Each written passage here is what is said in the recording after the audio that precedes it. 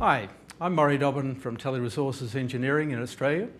I had the privilege of moderating the session on riding the data wave in the first panel sessions of ITU Telecom World 2013.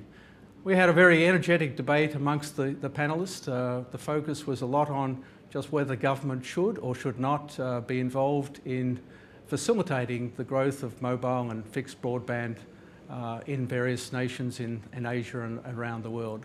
One of the highlights, if you like, of the session from my point of view was the contribution from Korea Telecom, which described, in fact, the work that they were doing with an African nation, where they were deploying an advanced LTE network within, if you like, almost a clear slate of a country that had no broadband access in the past and was now getting the latest technology. Importantly, they were offering as a wholesale business, facilitating that of retail networks to ride on them.